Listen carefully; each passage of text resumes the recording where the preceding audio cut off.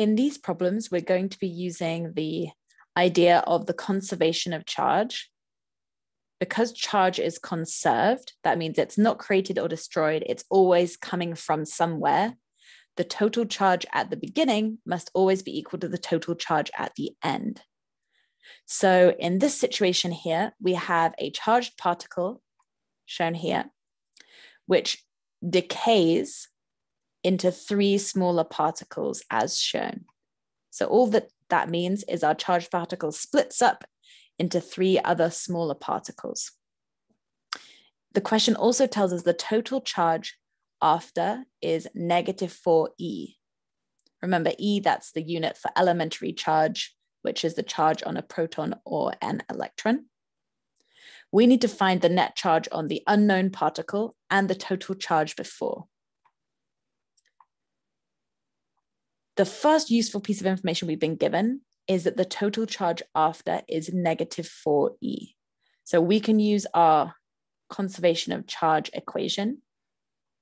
Since we know the total charge at the beginning is equal to the total charge at the end, we can use that equation. We know that the total charge afterwards is -4e. So we can put that in on the right-hand side of our equation. And then since the total charge at the end and the beginning are the same, we know the total charge at the beginning is also going to be -4e. So that can answer our first question here. What was the total charge before? -4e. Make sure you type in that negative number. Now we need to figure out our missing charges in the question. So before we just had this one particle and we know the total charge was -4e. So since there's just one particle, we know that must have a charge of -4e. Afterwards, however, we have 3 different particles. So we add up the charges of all 3 of these, we'll be left with the total charge after. So let's add those up. We had -2e plus something that we don't know, I'm going to call it x for now, plus the charge of the third particle, which was +4e. And those will all add up to give us our total charge of -4e. So now we can just rearrange our equation to get x on its own. So I'm going to add 2e to both sides to get rid of the subtracted 2e. So I'll do that first. That'll give me -2e is equal to x plus 4e. And then lastly, I'm going to subtract 4e from both sides to get x on its own. So that will end up with -6e is equal to x. So that's telling me here my charge on this particle is -6e. We can just check this now. We know these 3 should all add up to give us -4e. So if we do -2 plus -6, that gets us -8, plus 4, that gets us -4, which is the total that we should be getting. In this question, we have charging by friction occurring as a PVC pipe is rubbed on a piece of wool. We can see at the beginning, both are neutral. They both are labeled with a charge of 0 coulombs. Our total charge at the beginning, therefore, is 0 plus 0, which is 0 coulombs total. So we can just make a note of that here. And we can add that answer here. What was the total charge on both objects before? 0, and our unit is coulombs. Then the objects get rubbed together and charged particles will transfer between the objects, and we end up with these charges at the end. Now, based on the idea of the conservation of charge, which tells us the total charge at the beginning is going to be equal to the total charge at the end, we know our charge before and after will be the same. So since we had 0 coulombs at the beginning, we must also have 0 coulombs at the end. So now looking at what happened, we end up with positive 9.44 coulombs on the wool. Therefore, the rod must have the same charge but negative in order for them to add up to give us 0 still, since our total at the end also needs to be equal to 0 coulombs. So our after charge on the rod is going to be negative 9.44. Again, make sure you include that negative sign. That's important here. Okay, great. So we figured out our charges on our different objects. Now to describe what happened. What was the net transfer of charged particles? Well, we know that protons cannot move. They're stuck securely in the nucleus. However, electrons can move. And since the rod has become more negatively charged, it must have gained electrons. So electrons have moved from the wool onto the PVC pipe. So be really clear, electrons have moved from the wool to the PVC pipe. And that's why the wool ends up positively charged in the end, because it's lost electrons. It has more protons comparatively at the end, and therefore it's positively charged. What magnitude of net charge was transferred from one object to the other? Well, whatever charge was transferred is shown here by the final charges. Since they both had 0 to start with, the wool gained 9.44 coulombs. The rod lost 9.44 coulombs. So the amount transferred was 9.44 coulombs. Here it just asks for the magnitude, so we don't need to include any positive or negative signs. Lastly, which material has a higher electron affinity? Electron affinity is the idea of a material that likes electrons and wants to gain them. Here, the electrons moved from the wool to the PVC pipe. Therefore, we know that PVC must have a higher electron affinity. If wool had a higher electron affinity, the electrons would have gone from the rod to the wool instead, and we would have ended up with a negative charge on the wool and a positive charge on the rod. In this problem, we have two identical conducting spheres with initial charges. One of them we know the right-hand sphere had a charge of negative 4.96. We don't know the initial charge on the left-hand sphere. Those spheres are then momentarily touched together, as shown in the during diagram, and then are separated again. And at the end, we can see that the left-hand sphere has a charge of positive 9.28. The right-hand sphere has an unknown charge, which we're going to need to find.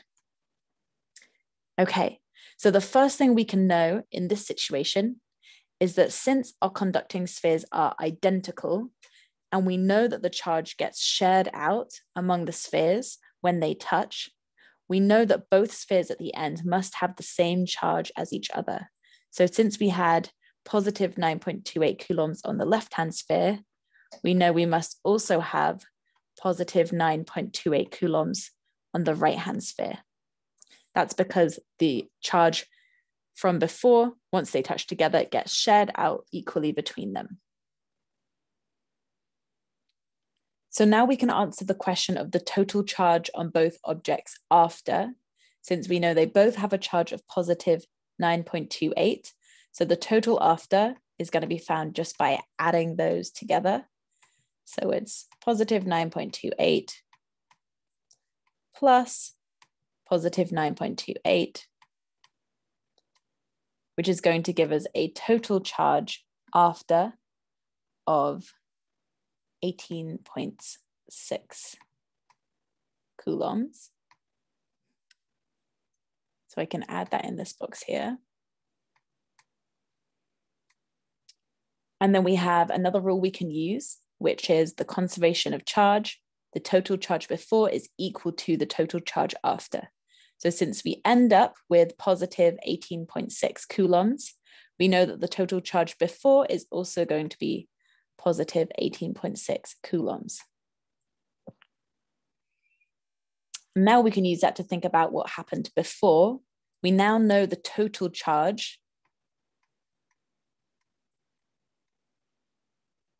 is 18.6 coulombs.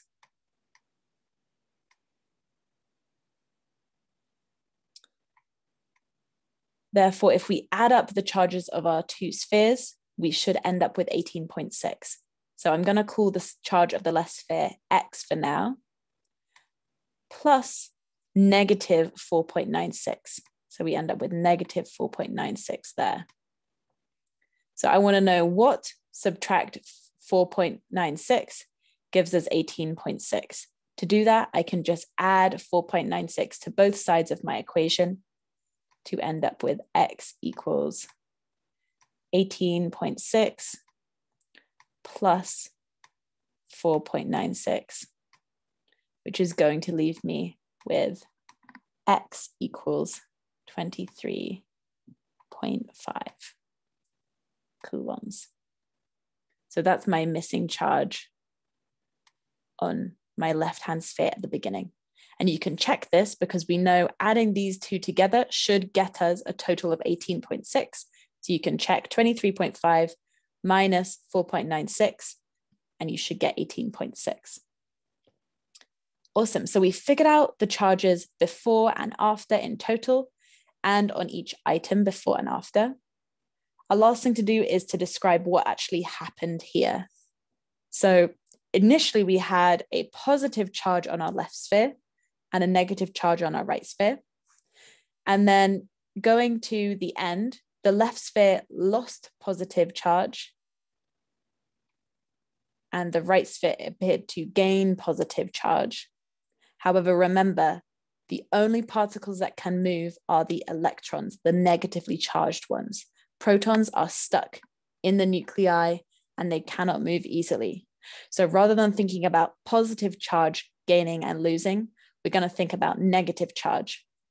And the sphere on the left, since it became less positive, it became more negative as it lost charge. So that means we must have had a transfer of electrons from the right-hand sphere to the left-hand sphere.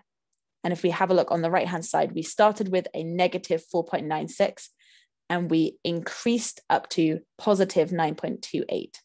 So that one has become less negative as it became more positive, and therefore it's lost electrons. So that makes sense on both sides. So we can fill in now, what was the flow of charged particles? It was electrons that flowed to the left. The final question is asking what magnitude of charge was transferred from one object to the other. Well, to look at that, we can have a look at the change. So we started out on the left sphere with 23.5.